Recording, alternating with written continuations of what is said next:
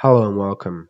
In this video, we're filing a UK VAT return using the Pan-Euro VAT bridging solution.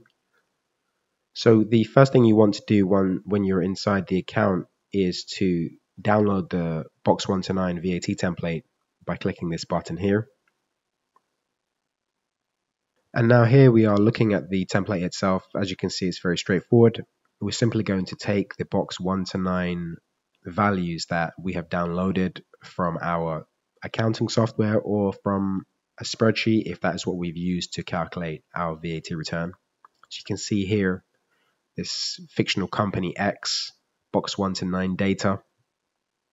I'm going to copy and paste the data from this calculated sheet onto the template.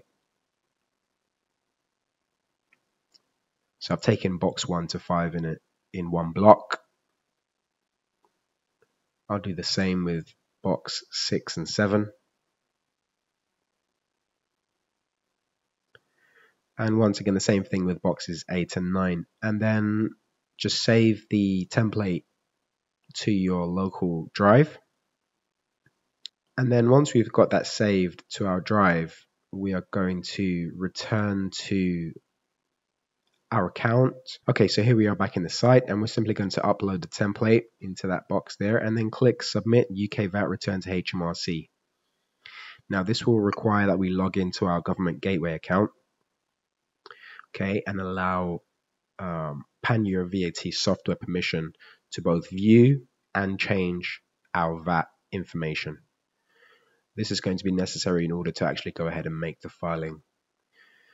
So the next thing it's going to ask us is to sign into our government gateway.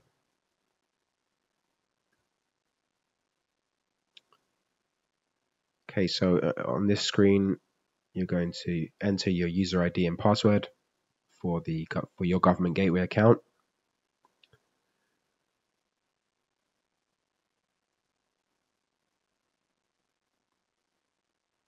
And then we're moving forward, and once again it's asking to confirm that we give the software permission to take these actions on our behalf. So I'm going to go ahead and give it permission.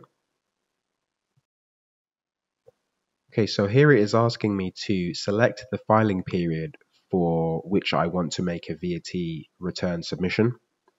This is a test account, so you can see I do have two options for filing periods. The likelihood is, unless you are late for a period, you will only have the most recent period available for you to choose. Now here we have the Box 1 to 9 data, as well as the period that we've elected to make the filing for.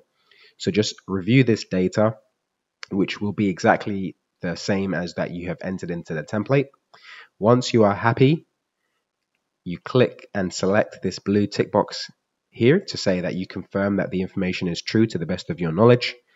And then all that is left to do is click the Submit to HMRC button at the bottom. And that is it, guys. We are done. You have filed the VAT return with HMRC. And all that is left to do is to download your PDF receipt. You can see this VAT receipt here. It shows us the date of the filing as well as the time. There is a HMRC receipt ID. And then we have, in this case, it is a fictional VAT number. That will be your VAT number. The period, start and end date, the deadline for said period, and then the Box 1 to 9 data that you've just filed.